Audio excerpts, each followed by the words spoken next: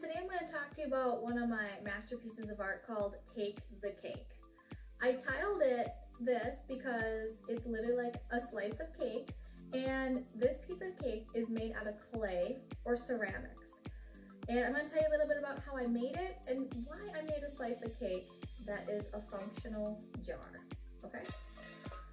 So, Take the Cake is made by making slabs, and since it's a triangle, it's made with 3 slabs.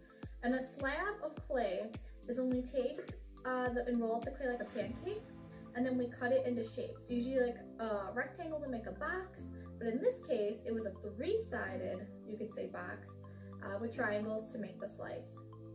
I also made a slab for the top and the bottom, and then used my hands to pinch and add clay and the details like the candle, and then more of the icing and the sprinkles, okay?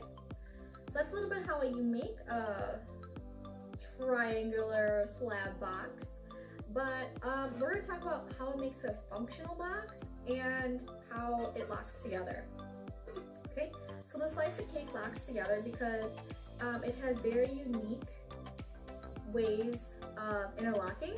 So when I cut the shape, the slab, I cut it so that it only locks in one way, okay? And I'm gonna show you the inside now because I also made it unique where it has a little lip on it. That's this edge where the lid will sit into that, and that way it doesn't also shift back and forth when it's sitting on the base, okay? And the top of the lid was made the same way, so everything locks together. It has a very particular way of locking together to make sure it's very secure. You can see it's very secure.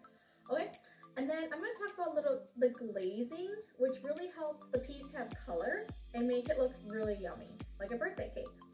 I applied glaze, and glaze is like colored glass that is liquid that we paint on, similar to like painting, but we do it with a paintbrush, and it gets baked on when it's in the kiln. All right.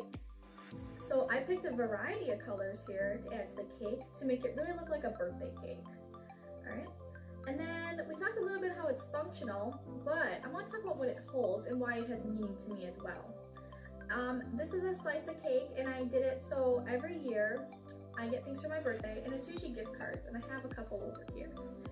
And the gift cards will fit perfectly inside this, okay? So it's a little tradition of mine and my family's. Whenever we get something like a gift card or a small card for our birthdays, we put it in the Take the Cake jar. All right, so you can create a box out of clay just like this, making a slab and then glazing it to look really realistic or pretty like a real slice of cake or any other design, and it will hold something pretty valuable to you. So this is just one of my masterpieces of art that I like to share with you, and it's just super fun. All right, have a good one.